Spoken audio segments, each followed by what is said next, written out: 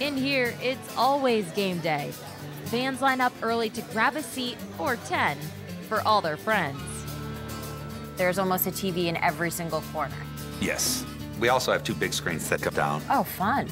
Do you have the sound piping through? Oh, yeah. Well, for the big games. Cross is over. 15-footer. At the buzzer. Every time something happens on the TV, the crowd explodes. Lots of people yelling out the ILL, INI. I guess our only problem is sometimes the waitresses, I'll catch them standing and watching the game. Come on, people, we got stuff to do.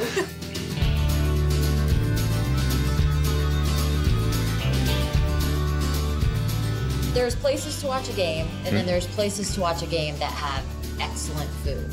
Well, honestly, a big reason is my wife works in the kitchen. She helps create the recipes. What is it like working with your husband? Well, I've been doing it for almost 30 years, so it's... It's totally the norm now? It's totally the norm, yeah. 20 years ago, my wife went into labor 2 weeks early. It was her last shift, and she drove straight from here To the hospital? to the hospital. My daughter was born, and then now she's a sophomore at the U of I, and she works here.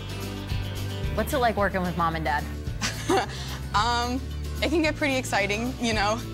We always keep it really professional here, though. I don't call them by Mom or Dad. Most people, their child goes away to college, and you don't see them, and Yeah. I'm seeing her a couple times a week. Intercepted. The Illini win it over Ohio State.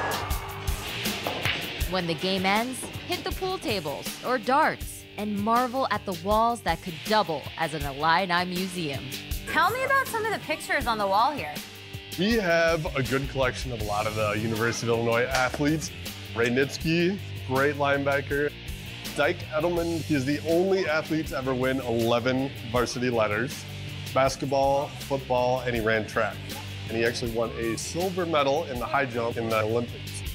But the walls here hold more than the accolades of the Illini.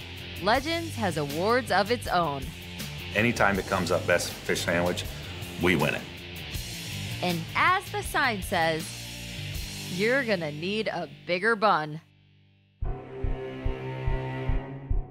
I mean, you could put like 3 sandwiches with 1 piece. You're gonna need a bigger bun. You gotta do. What makes it so special? It's our own secret recipe beer batter. What kind of fish is this? This is a haddock.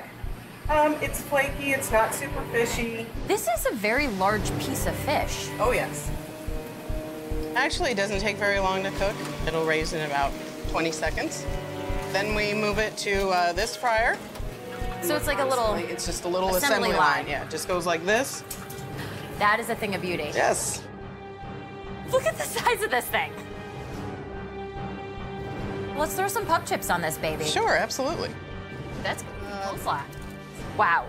Wow. This is heavy. Unbelievable. The famous Legends fish sandwich. Fries up beautifully. The Legend dip goes on top. The brioche bun. It's nice and light and flaky. Oh, that's good. I could have like 2 or 3 sandwiches with the amount of fish that comes on this sandwich. I can see why you're gonna need a bigger bun.